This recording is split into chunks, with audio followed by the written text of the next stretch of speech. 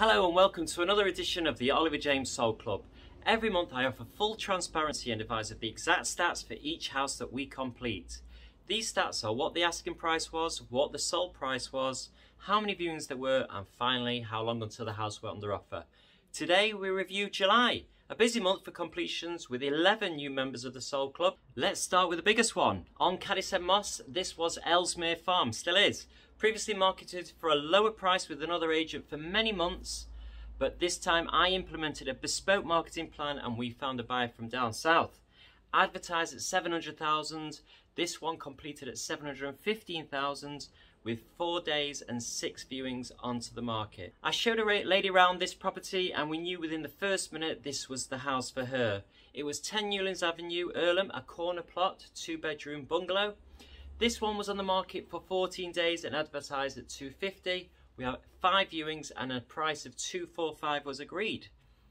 17 Astley Road. Well, we had plenty of trials and tribulations on this with sales falling through, but it was re-advertised and after 6 viewings, 6 days, we agreed full asking price of 200,000 to a lovely young couple who offered asking price of 200,000. The ever popular Hayes Road development, this was a 3-bed mid-townhouse on Roseway Avenue. A record price of 216 was agreed after little bidding war. Originally advertised at offers over 200,000.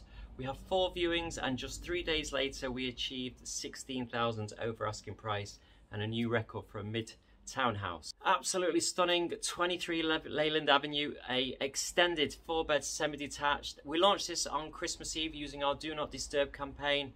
It went under offer after just 3 days, 11 viewings. We agreed 350 initially, but after survey we had to slightly negotiate down to 346, which was the price it was completed on. Lyndhurst Avenue, this was on for 210. We had 13 viewings and after around about 3 or 4 weeks we achieved 212 on this 3-bedroom. Collins Green, anybody? Well, this was a 2-bedroom semi, needed some modernisation on Manchester Road, just near the pub.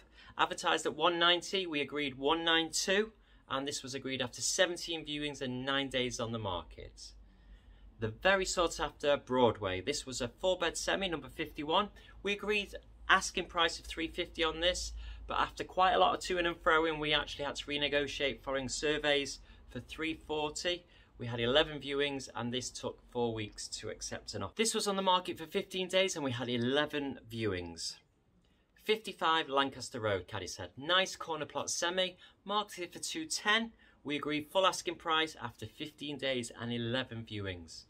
And now a couple of first-time buyers apartments. We have first up 69 Townsgate Way, overlooking the boat house and the old river course. This was on the market for 7 days. And after 9 viewings, we achieved full asking price of 135. That's 135,000.